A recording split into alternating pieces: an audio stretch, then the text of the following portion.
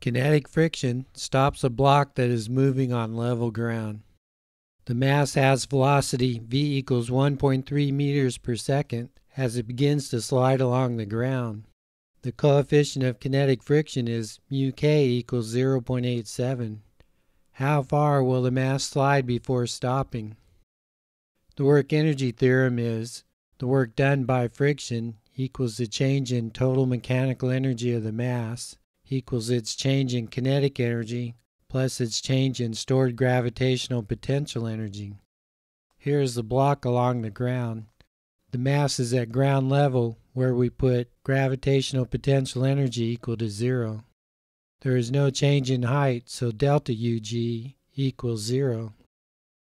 The change in kinetic energy is final minus initial, but the final kinetic energy is 0 because the mass stops, so delta K equals minus 1/2 mv squared. On level ground, the normal force is N equals mg, so the frictional force, which is always mu k times the normal, equals mu k mg. The work done by friction is the dot product of the frictional force vector and the displacement vector. The frictional force points to the left, the displacement points to the right. The angle between those two vectors when they are placed tail to tail is 180 degrees. Cosine of 180 equals minus 1, and the work done by friction equals minus mu k mgd. The work energy theorem is then minus mu k mgd equals minus 1/2 mv squared.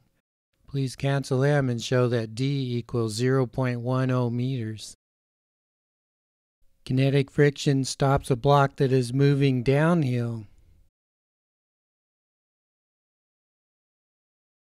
The mass has velocity v equals 1.3 meters per second as it begins to slide down the hill of angle alpha equals 27 degrees. The coefficient of kinetic friction is mu k equals 0.87. How far will the mass slide before stopping? The mass begins near the top of the incline and slides a distance d before stopping. We put UG equals 0 along this horizontal line which marks the lowest point in the motion of the mass. The work energy theorem is work done by friction equals the change in total mechanical energy of the mass equals delta K plus delta UG.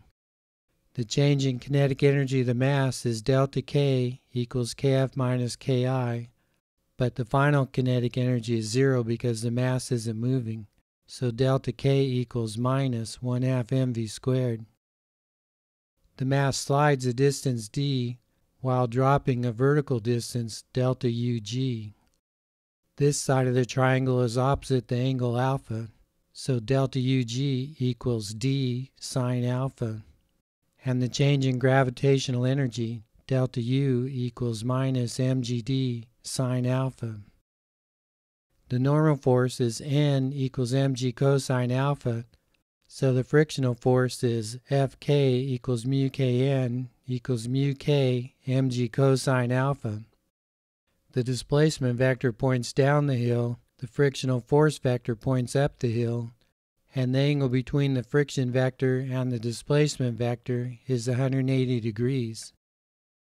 The work done by friction is the dot product of the friction vector and displacement vector equals Fk d cosine of 180 degrees. Inserting the frictional force, we get minus mu k mgd cosine alpha, since the cosine of 180 degrees is minus 1. Then the work energy theorem becomes minus mu k mgd cosine alpha equals minus 1/2 mv squared minus mgd sine alpha.